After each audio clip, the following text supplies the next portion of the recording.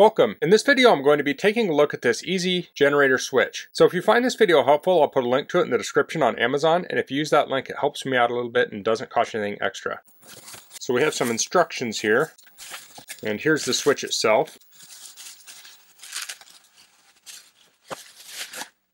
So first I want to say that I'm not an electrician, I'm not an expert in this field. I just mostly want to highlight this product. So if you are an electrician or a homeowner, you can take this information and do some things with it. But that doesn't mean you can't hurt yourself or kill yourself or hurt other people. You do need to follow all the safety regulations and safety things from working with electricity. So what this is essentially a transfer switch for a single device. So if your power goes out and you want to plug in your refrigerator, you can unplug your refrigerator from the wall, get an extension cord and plug it into a generator that's, say, outside. If you have something like a gas furnace, and a gas furnace will use some electricity to run the fans and stuff. Well, those don't typically have plugs on them, so you can install a device like this to switch from the mains power to an extension cord. So that's a use case where you have an appliance that doesn't have a cord on it, and you're essentially adding a cord using a device like this. Another potential use case for this would be if you have, say, a power panel in your garage. You could wire this in the garage to hook up to, say, the refrigerator, so you could plug this into the generator from your garage as opposed to pulling the refrigerator out from the wall and taking the cord out, things like that. So this has a switch on it. It has off,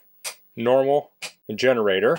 So normal would be your mains power. Generator would be when you hook your generator up. So I have an extension cord here. This could be to a generator, and that would plug in like so. And as I said earlier, I'm not going to cover all the safety things, but you would certainly need to use the proper sized extension cord. So this does have a 15 amp breaker on it. This is metal. Looks like this is plastic here. So let me pull this out. So there are lots of wires in here. So this comes with a 4x4x2 box. And this is a pretty simple device. We have a switch, we have the outlet, or the reverse outlet, and we have a circuit breaker. And this does switch the neutrals. So I know some people watching this video are going to want to know that. So yes, this does switch neutrals here. So we can trace this a little bit. We have the hot coming in from the plug, goes to the circuit breaker, goes to the hot of the switch, and that would go out to this hot.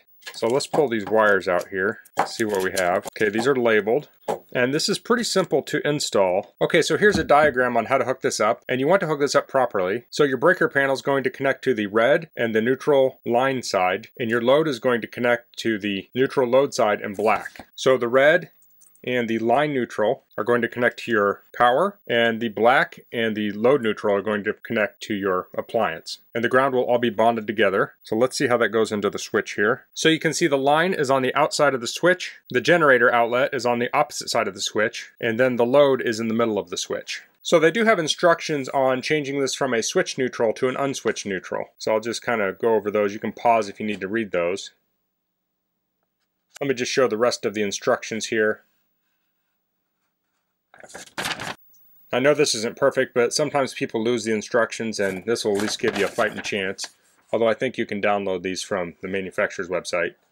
So since this will detach the neutral, this will completely break away the appliance from the mains power. You don't want to have a situation where you plug a generator into your system and energizes the power lines, because what that can do is that can feed back into the transformer at the pole, and it can make the power lines hot while the power crews are trying to work on them. So you do want to make sure this gets installed properly. So before you install, you do want to make sure you read all of these instructions and you understand them completely, because it talks about generators with floating neutrals and things like that. And I'm not an expert on that stuff. This can also be used with solar inverters or backup batteries or things like that, and that will most likely be the case where I use this. Although maybe I'll get a generator too, so I can plug a generator in and run my furnace. So I'm going to have this installed, and then I'll show a clip of this installed in place. Okay, the switch is installed on the ceiling here, so the wires in this junction box go into here and they feed back out. So this is essentially placed in line with the main that's feeding the furnace. So I have an extension cord plugged in here, and we're currently on normal mode. I'll switch that to the middle position, which is off. So we just shut off the furnace. I have that plugged into an outlet over here. So this meter's upside down. Actually, I'll just flip the video upside down so you can read it. So now I'm going to switch this over to generator. So remember, this is switching the hot and the neutral. So now it's on generator, which is coming from a different outlet in the house. And here's the power meter. We're drawing 17.8 watts. So I'm actually going to wait for this to kick on, and we'll see what the furnace takes while it's running. Okay, so the furnace wasn't calling for heat, so I kicked it on and we're at about 66 watts of power. So that's the easy generator switch. This is a simple solution to be able to plug a generator into a wired appliance without getting a large, complicated transfer switch. And as I said earlier, you can mount this at the appliance or you can mount it next to your service panel, whatever's most convenient. So that's all I'm going to cover in this video. If you have any questions, please leave them in the comments. If you like this video, please click like. If you haven't subscribed to my channel, I'd appreciate if you could do that. And thanks for watching. Until next time, goodbye.